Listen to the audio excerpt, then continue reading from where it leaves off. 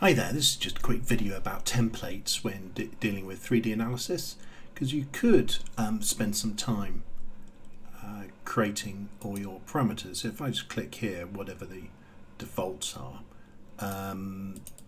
let's just bring that up. So that's just using whatever the defaults are.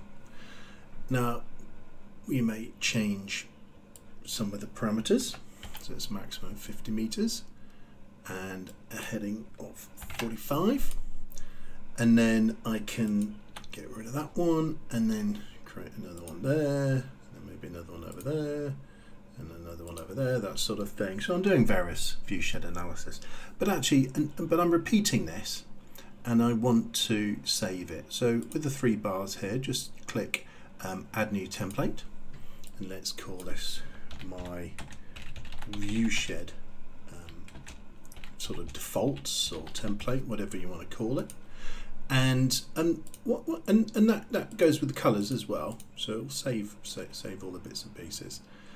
Now on that button as well, you can obviously change it and update the values. You could delete it. You can also save it to a gallery.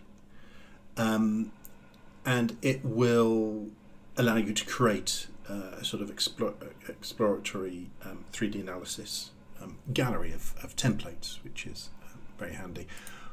Once you've created a template, underneath here you'll see your templates appear.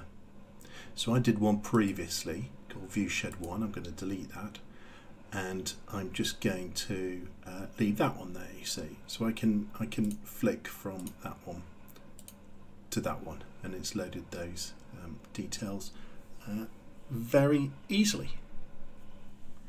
Hope you find that useful. Thanks.